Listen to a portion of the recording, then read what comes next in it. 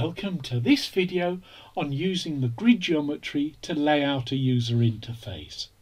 My name's Andy Wicks, and so far we've only used the pack function to put widgets on frames and windows. However, there are two other ways to display widgets, a grid and place geometry. Both can be applied to either frames or the main window, but the grid geometry imagines them as having boxes, similar to a spreadsheet into which widgets can be placed. You don't have to define how many rows or columns you have, just put something in a box and that creates that box. Any blank rows or columns have a height or width of 0 and are therefore ignored. You can put an item across several columns in a row. We'll be creating the quiz frame from the previous video by putting more detail into it using the grid geometry. Let me show you the program running.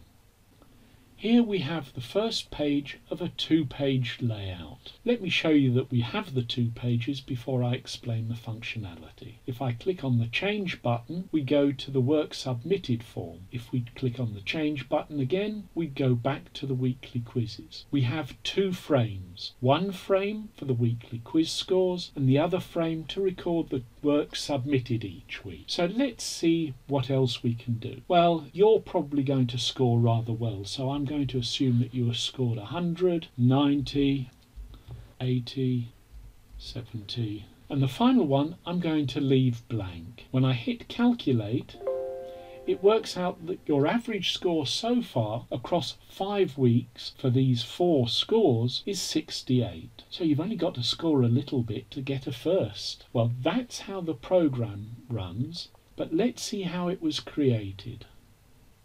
As in the previous video, we need to create the root window, and then we can do the usual things like changing its settings. We also need to create the quiz frame and the work frame, just as we did in the previous video.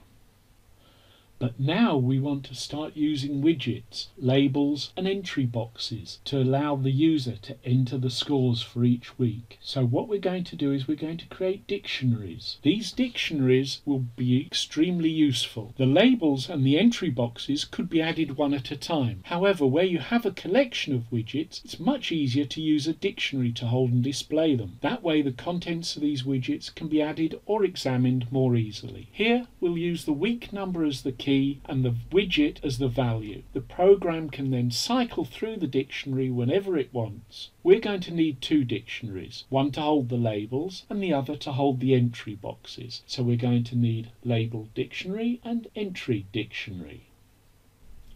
Now we can create and add the widgets by using a for loop. We're going to use the range function to generate the numbers between 3 and 7. And as I'm sure you remember, we need to make that last item 8 because it always has to be one higher than the highest value we need. We're going to start off by creating a label for the text that's week, and it's then going to add the week number from the range function to the end of that. So we're going to end up with week 3, week 4, week 5, week 6 and week 7 as we cycle round the for loop. The next step is to calculate the column in which we want each of the widgets to appear. The weeks start at 3, but as we know everything in computing starts at 0, so we need to deduct 3 from the week number to get the column number. Now we can go about creating the items in the dictionary. So we use the week number as the key for the label dictionary and we put the label into that.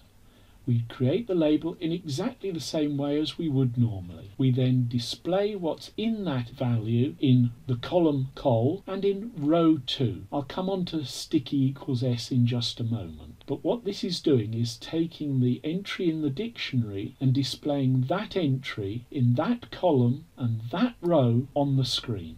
The next step is to create and display the entry boxes. Again, we're going to use the dictionary. The key value is going to be the week number again, and then we're going to have an entry box created in exactly the same way as we've created every other widget, except that now we have to say how wide we want the entry box to be. Now, in your case, I've got to allow for 3 digits because you're probably going to score over 100 anyway every week. But just for other people, we need to allow lower values as well. Now we can add that particular widget, the entry widget that we've just created, into the grid in the column that we've calculated and row 3 with a sticky equals n. Now let me explain about the sticky. The option sticky uses compass bearings to say which edge of the box that it's in the widget should be attached to. And what would be nice is to have the week number immediately above the entry box to which that week number applies. So we have the sticky equals south for the label with the week name in, and sticky equals north for the text box. The next step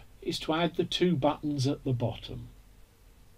The next step is to add the 2 buttons that appear at the bottom of that screen. So we're going to have a button calculate quiz, which calculates the average for the quizzes so far. And here the command is being set to calculate. We're going to have a function calculate that goes through each of the entry widgets and sees what values they hold. It can then work out the average from there. We're going to place that in the 4th column in the 5th row because everything starts at 0 in computing. The final button that's going on there is the button change to work, which allows us to change to the work screen. Here the command is change to work, so we need a function change to work which will do the screen swapping as we've had before. And this is in the 5th column and 5th row. So now we're all set up. The next and final step is to look at the calculate function.